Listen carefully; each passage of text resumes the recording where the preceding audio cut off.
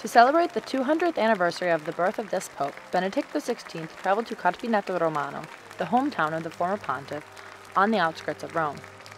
The mayor received the pope and stressed the importance of the encyclical Rerum Novarum of Pope Leo XIII and its relation to Benedict XVI's Caritas in Veritate. The bishop of the area was also in Correspondent, and he highlighted that Leo XIII was always open to change but always faithful to the magisterium of the Church.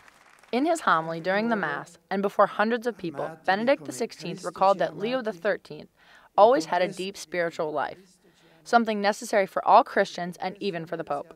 Egli fu uomo di grande fede e di profonda devozione.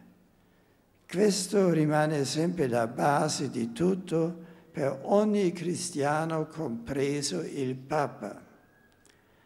Senza la preghiera, cioè senza l'unione interiore con Dio, non possiamo far nulla.